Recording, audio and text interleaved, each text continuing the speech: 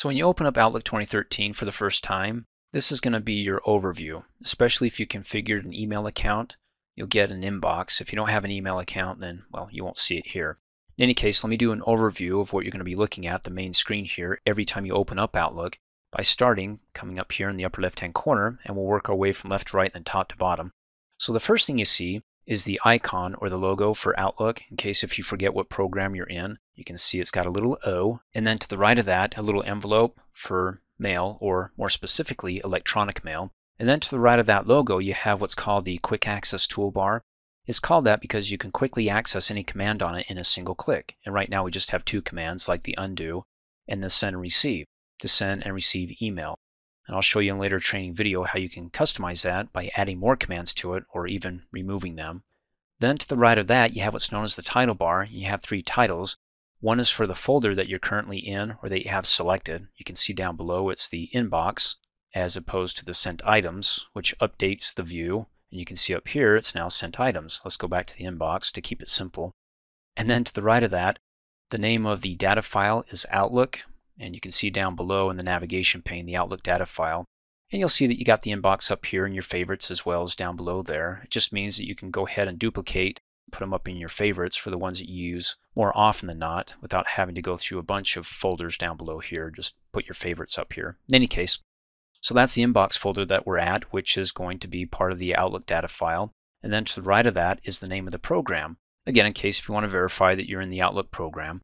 And then over to the right of that, you've got some help. Click on that if you need some help. You also have what's new to Office 2013, the ribbon display options, which we'll cover later. Then you've got the window options to minimize this down to the taskbar, or restore the window down, or even close out of the program altogether. Then down below that, you have what's known as the ribbon. So on the ribbon, you got all these commands, but they're broken up by tabs. Because, I mean, if you had a lot of commands that weren't broken up by tabs, it would probably cover half the screen, I guess. That's a lot of commands. In any case, there's some organization too. So like the Home tab are the more popular commands when it comes to working with Outlook. And you can see that you got the commands like junk, cleanup, delete. It all has to do with deleting messages or cleaning up something that you just don't want around. So notice it's got its own group name. They're part of a groupie here. Hey, I like that. And you got lines that are separating these commands from all the others to saying, okay, we got the delete group, we have the respond team, or the respond commands when you want to reply to somebody or reply to everybody that's part of that email or forward it on to somebody else, in any case, the response group.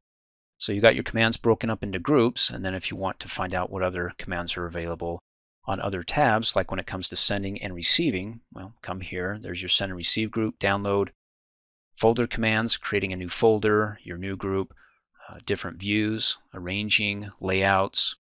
Let's go back to the Home tab. In fact, one of these tabs is not like the other, and it's this one right here, the File tab. It's in blue. Now notice that when I jump around from one tab to the next, except for the File tab, it keeps the main view open here, the navigation pane and the working area or the main view.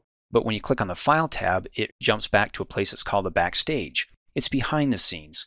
It's how you can go ahead and customize your Outlook program, like going down to Options. You can go ahead and put in your username and initials when it comes to those features that we'll talk about later on, how it will have your name there that you don't have to type in every single time because you put it in here to personalize your copy of Microsoft Office.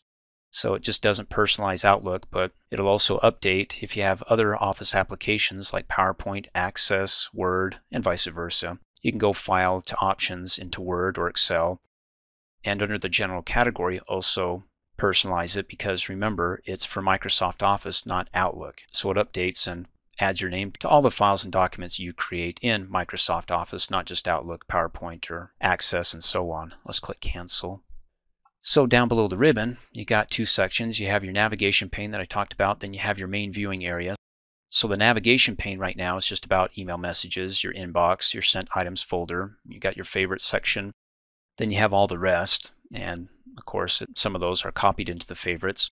So you can go to your sent items and it'll update the main viewing area to show you all the different items that I sent off. So if I'm like, hey, I sent Carrie Heffernan an email 5 weeks ago and I can't remember if I said this or not. Oh, could I be in trouble? I better check. Your sent items will keep track or make a copy of everything that you sent off so you can review what you sent and not have to go off your memory, which if you sent hundreds of thousands, you must have quite the memory. Let's go ahead and go back to the inbox. You can, do it down here or come up here. Again, it's just a copy of what you have down below in your favorites. So it updates the main viewing area. And then you've got your search field if you want to search for specific messages within your main viewing area. You have who it's from, the subject, and when it was received. And then down below that, let's go over to the navigation pane, because right now we're just focusing on the Outlook Messages item. Remember, you've got more items, like this one right here. I don't know if you can see it, but it's a big long bar with a bunch of little dots. Hey, it looks like this guy up above, this calendar here. That's what it is. And you can hover over it, and new to Outlook 2013 is what's called the hover peak.